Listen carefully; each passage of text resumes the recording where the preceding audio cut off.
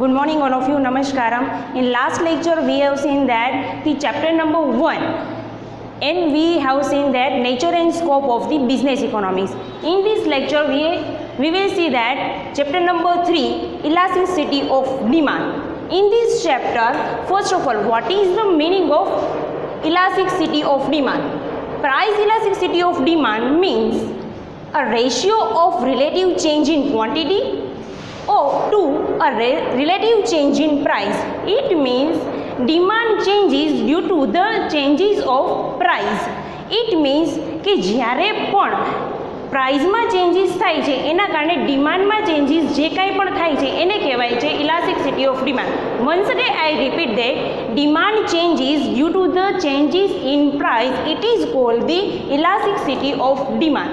In this chapter elasticity of demand there is a main three concepts: price elasticity of demand, income elasticity of demand and cross elasticity of demand. First of all, we will see the price elasticity of demand. In this concept there is a 5 sub point, 5 types of the price elasticity of demand. First one, unit elasticity of demand. Second one, perfectly elasticity of demand. Third one, perfectly inelastic demand. Fourth one, relative elastic demand. That means elasticity of demand is less than 1. Sorry, it is the greater than 1. And fifth one, relative inelastic demand is it means elasticity of demand, that means less than 1. Now we will see the types of price elasticity of demand with the help of graphical representation. First, unit elasticity of demand. First of all, what is the meaning of unit elasticity of demand? Proportionate change in price, the proportionate change in demand, both are the equal.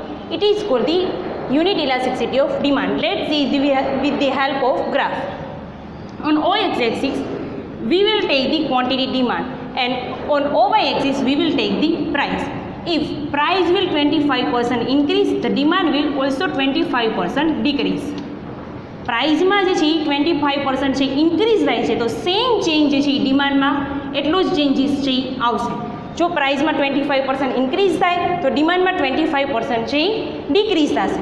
જો price છે decrease થશે તો demand છે increase થશે. So that is called the unit elasticity of demand. Now we will take the second types of the price elasticity of demand. Perfectly elasticity of demand. Here the elasticity of demand, it is infinite. It means price of the product remains stable. There is no change in the price. It is the parallel to the baseline. પ્રાઇઝમાં જે છે કાંઈ જ વધારો ઘટાડો છે થશે નહીં, પરંતુ ડિમાન્ડ જે છે ક્વોન્ટિટી ઓફ ડિમાન્ડ એમાં જે છે ઇન્ક્રીઝ ડિક્રીઝ છે થશે. For example, seasonal goods.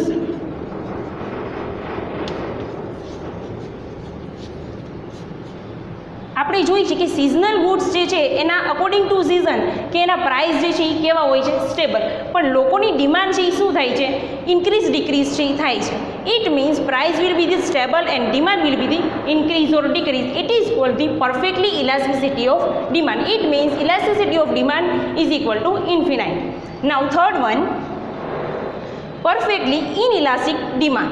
It means price of the product, it will increase or decrease, but demand of the product remains stable. Here the demand of the product will be the stable. For example, salt.